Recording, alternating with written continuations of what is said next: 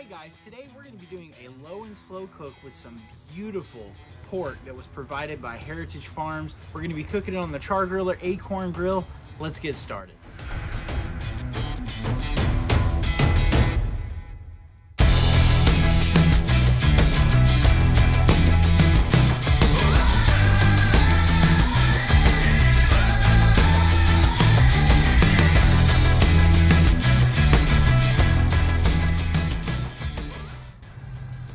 Now, if you've seen most of my videos, you've known that I've used the Akorn quite a bit. It is my go-to grill.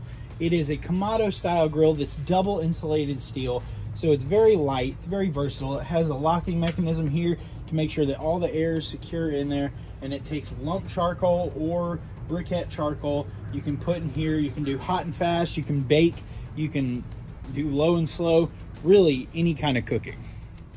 When using the char griller Akorn, one of the most important things is airflow, because that's what makes this cook so efficiently and so well. So what you always want to do before every cook, at least what I want to do, is I want to unlatch the ash pan down here, and I want to empty out all the ash that I can from prior cooks. By disassembling both latches on each side of the ash pan, this helps you slide it out and you're able to empty the ash.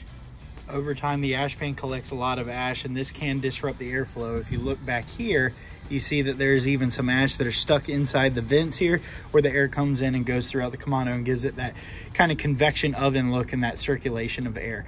So we're going to empty all this out, and then we're going to start prepping on our pork butt.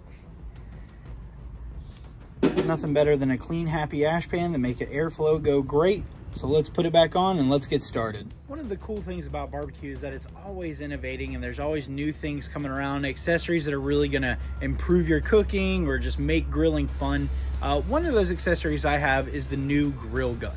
The grill gun is something that was invented to make sure that you can light your charcoals extremely quick. It's something that I love, and we're gonna use this today to light up that charcoal in the grill and get it started. All you do, turn this on, click it on, you're good to go.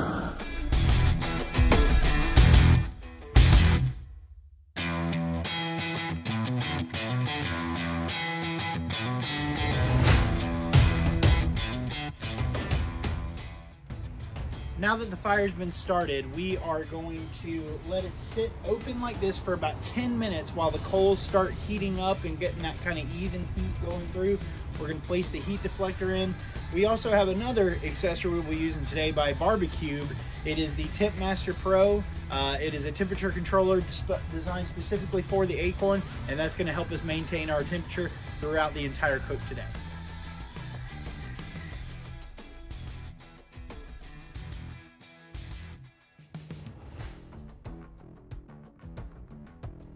So it's been about 10 minutes, and there's a nice, beautiful, even burn going on inside the char griller Akorn here.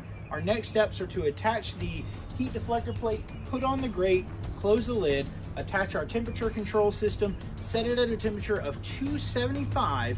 We're also going to throw in some smoking chunks in there as well to get that nice smoke flavor throughout this long cook.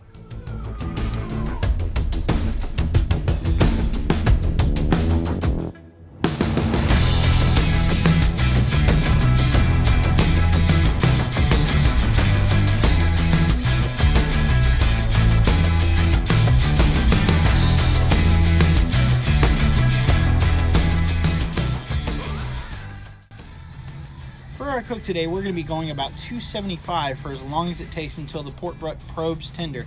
What's important though is when using a Kamado style grill, you want to make sure that your thermometer is calibrated properly. The easy way to do this is just to boil some water, get some chopsticks and put it above the water, let the water hit it. When it does, it should be hitting the 100 degrees Celsius mark right there. Then you know you have an accurate temperature. My thermometer has been calibrated. It is ready to go.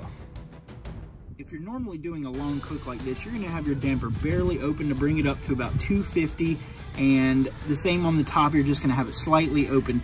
But today we're using the temperature controller, so we're gonna open this up just a little bit. We're gonna place the metal plate inside here, and it's gonna slide right in, slide it all the way over, and we're gonna close our damper. Now that we have our airflow hose hooked up to the bottom damper, we're gonna open up the grill, and we're gonna put our grate probe in there, and that's going to help the temperature controller maintain the temperature of the dome itself. Now we just set the temperature by pushing it, hit barbecue. We're gonna set the temperature to 275 like I stated earlier, and then we hit start, and the fan's gonna start blowing, and we're gonna start seeing that temperature come out and even out as we prepare our pork butt. The next thing that we're gonna do is season our pork butt, and we have this beautiful seasoned pork butt provided by Heritage Farms up in North Carolina. It's Cheshire pork. You can see such beautiful marbling throughout this beautiful pork butt. And one thing what we're gonna do is we're gonna season it. We're gonna put a binder on it. This is not something that a lot of people do, but the binder helps hold on that seasoning a little bit and gives it such an amazing crust when we're finished. The type of binder that I'm gonna be using today might be a little bit unconventional. We're gonna be using this Crown Maple Syrup Bourbon Barrel Aged. It is a really fine quality maple syrup, and it may, you know, burn up because of the sugar just a little bit, but that's going to provide such a beautiful, nice crust on the inside. After that, we're going to be using some Meat Church Honey Hog that's going to just give this a nice caramelization and a great flavor as well.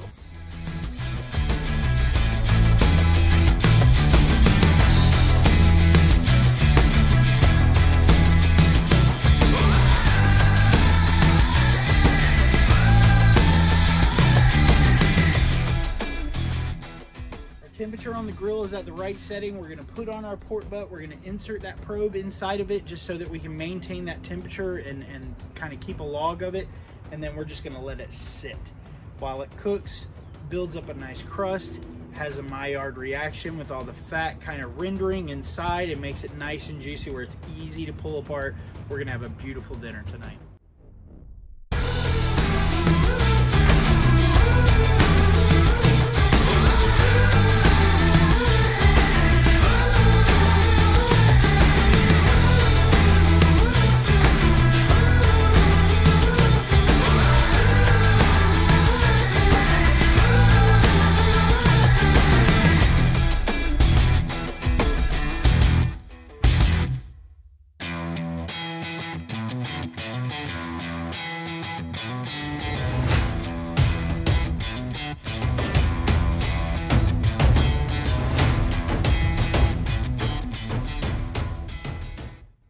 Hey guys, this thing's been cooking just under 7 hours at 6 hours and 50-ish minutes.